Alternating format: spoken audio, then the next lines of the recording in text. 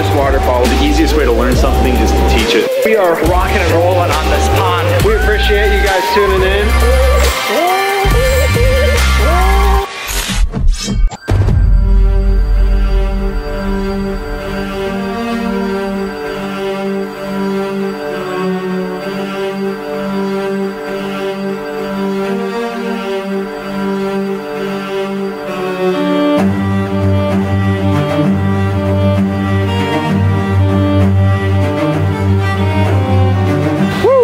That was a long one. And when I say long one, like really a long last couple weeks.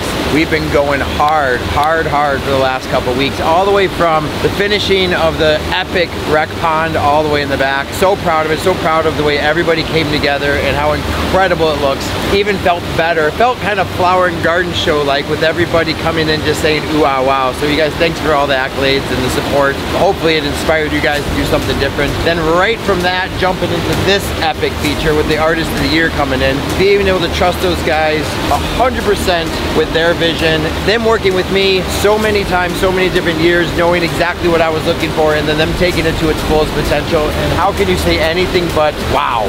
It's just absolutely amazing.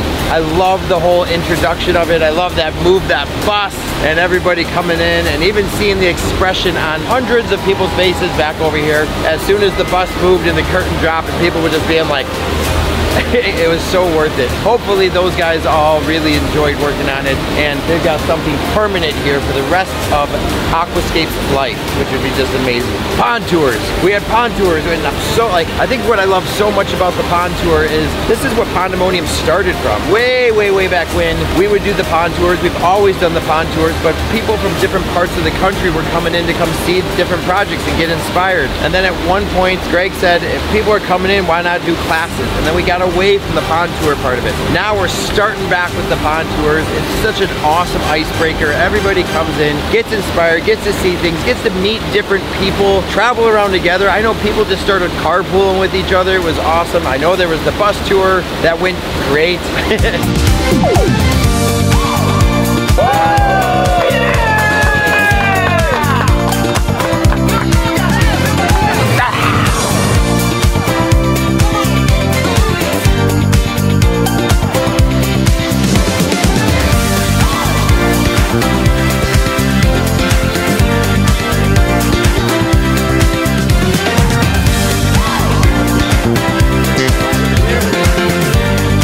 Love the pond tours, and I love our customers. I think what I like about the pond tour too is that our customers feel really good about the ooh ah and wows that they get in their backyard from people from Canada, from people from Australia, from people from Texas and California and Utah, all over the world coming in to see their backyard. And then right away we go from pond tours into Artist of the Year, classrooms, food trucks, rain. I mean, Monday was fun, but man, what a way to like beat you down a little bit. But lots of energy, and the energy is what keeps us going over and over and over, night after night after night. So I want to thank everybody that comes out here with such a positive attitude. I know it's a huge commitment for you guys, so keep that energy positive and we'll keep doing this. Which then brought us right into Tuesday, which was more classroom.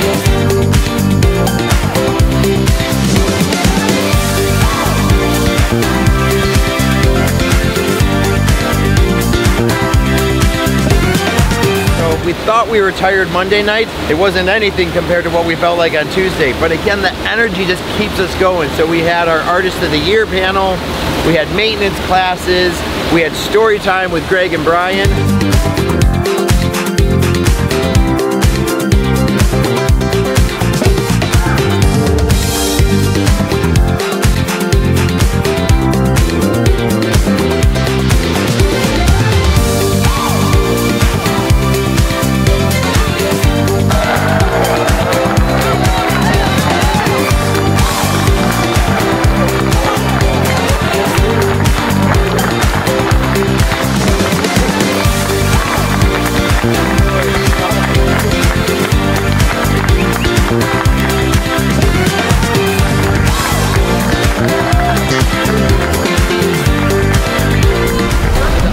heavier CAC build up front was something that was long overdue. We needed a filter system on Greg's trophy lily pond out there, but it had no circulation on it. So one, we needed an intake bay. The intake bay is the area where that holds the pump, and it's gonna suck all that debris off the surface. More importantly, give us some circulation through it. The intake bay then sends the water all the way to a wetland filter on the other end. And I knew those guys would put their artistic touch on that wetland filter. So it wasn't gonna be just a big gravel bed. They had free reign to use any rock they saw on Aquascape property, and I know they did that. So they got in there, got it all excavated out, got the fabric, the liner, the snorkels, the centipede, the rock and gravel, and then started getting fancy with it all over the place. It looks incredible. More importantly now, we've got a lily trough that works, got circulation. So that's something that's done. Now we get to come in and make it look pretty with some landscape and bushes and everything else. So that'll be a fun video at some point down the road. We had to pivot hard on Monday for the waterfall contest. The waterfall contest was supposed to start sometime after 1 o'clock and go from 1 till about 4. But we had to pivot because the rain was coming, and we knew if we tried to do the waterfall contest after the rain or during the rain, it would be an epic mess. So we jumped right in. Everybody got to meet each other. Chris Hansen did such a good job emceeing the thing. A collaboration of different teams. I think there was over 20 teams that competed against each other. Some guys with a little bit of experience, some guys with a lot of experience, some guys with zero experience. Here's the one thing I know. All of them look fantastic. Yes, there's always a clear winner, but all of them look really good. I know every single one of those, any homeowner would be proud to have in their backyard. Absolutely love it. I think it's a great team building exercise. It's a great foreman training thing, just the way you have to work with different personalities, different skill sets, different levels, and that's what it was all about. It's supposed to kind of be an end to the foreman training and make people work together as a team to get something magical done.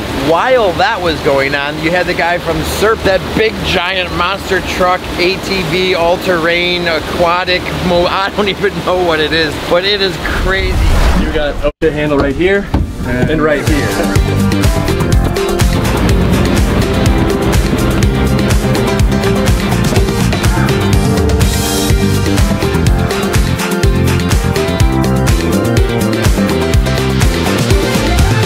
That thing was giving rides to people all day long, just going in and out of our lily pond. At first, I know Chris and I were a little upset because the amount of mud that was being carried all over Aquascape, but at some point you just had to throw in the towel and say, yeah, that's pretty cool. And so then to wrap up Pondemonium, right, everybody's been 100% engaged from 6:30 in the morning till way hours into the night. Some responsible people go to bed around 7:30, 8 o'clock. Some irresponsible people push it till 1 o'clock, 2 o'clock, even 3 o'clock in the morning, I heard a couple nights, and then get up and do it again. And so the last night, just to say thank you to all these contractors, we do a big blowout bash, and the blowout bash is always so much fun.